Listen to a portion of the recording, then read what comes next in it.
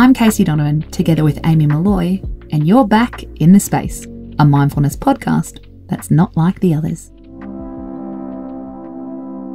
Continuing our Thursday theme, our tip for tonight is all about you. We're diving into mindfulness prompts to be your best self.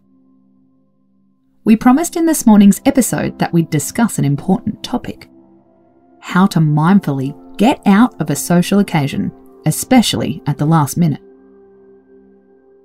Let's face it, the pandemic has not helped our FOGO, our fear of going out.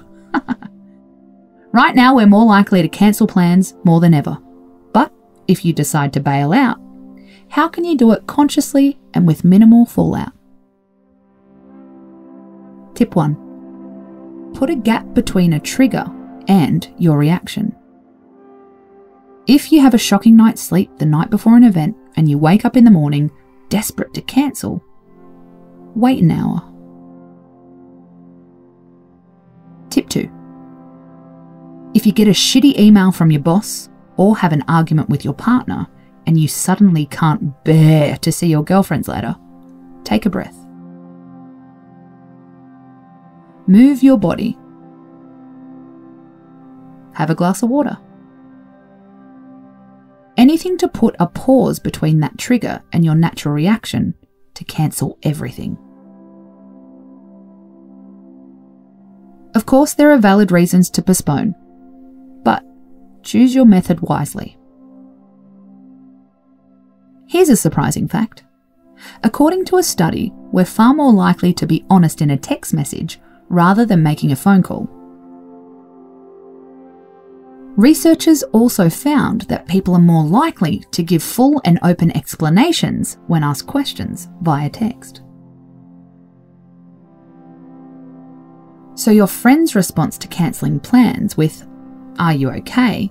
sad face, could lead to a bonding interaction. That also helps you to be open about your true feelings. The good news? Experts say flaking on plans can be deeply satisfying.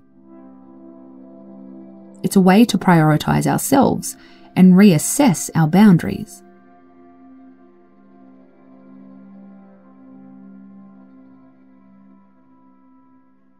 So put aside your cancel anxiety. You've made your choice. Enjoy it.